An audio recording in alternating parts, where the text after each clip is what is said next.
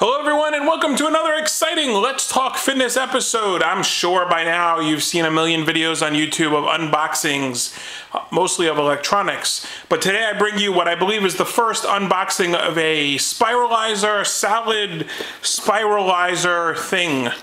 Just got it from Amazon and it seems like it's in and out of stock all the time over there. And it's very hard to find locally. So let's take a look. Alright, it comes with some instructions. Secure the vegetable slicer to a smooth working surface by pressing down gently on all four corners with the suction feet. Warning, the stainless steel blades are very sharp. The blades do not require adjustment and should not be touched directly, like any knife, I guess. Alright, so let's take a look at what it is. Here we have the Spiralizer. Looks like the... Alright, take it out of the box. Put the box over there. Take it out of the plastic bag. Alright, so here we go. There it is, the Spiralizer. It's already all put together. It comes with 3 blades, so I guess one of the blades is on there. This is the what I'll call the Spiralizer blade, which makes like the long twisty noodles. And that's the one we're going to use now, so we're actually going to take the security tape off.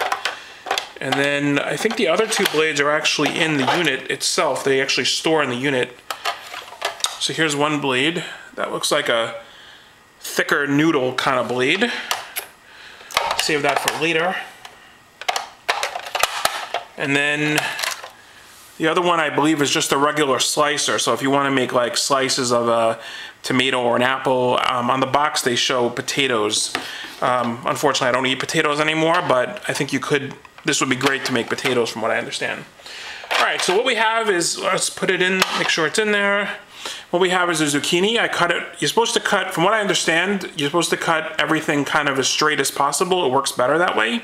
And then you're supposed to put the fruit or vegetable onto this little metal nub at the end and secure it on there. I guess that's how it kind of affixes to that side. And then on this side, what I'll call the right side, you have to press it in. Then that's really about it. Now, to make this work, what you're going to do is twist the handle over here, and then while you're twisting, you're going to be pushing it in that direction towards the blade. So the idea is that you're pushing it with force and twisting it at the same time. So let's give it a whirl and see what happens. Over here on this side should be coming out the spiralized zucchini. So let's give it a try. And I'm applying force to the left and I'm twisting it at the same time. And here we go. This might be the most exciting thing ever. So here we go. We're almost at the end of our first spiralized zucchini. Almost at the end. Here we go. 5 more turns. That's it. So I guess there's just a... Whoa. Look at that.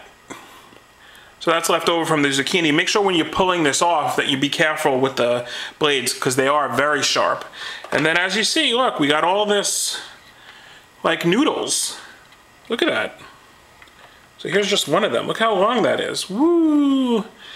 Now apparently this is supposed to taste like pasta when you put spaghetti sauce on it. Wow, that's really long. Wow, still haven't found the end. Oh, there we go. No, still haven't found the end. Anyway, I'll be doing this all day to try to find the end. Oh, there we go. Alright, so that's one noodle.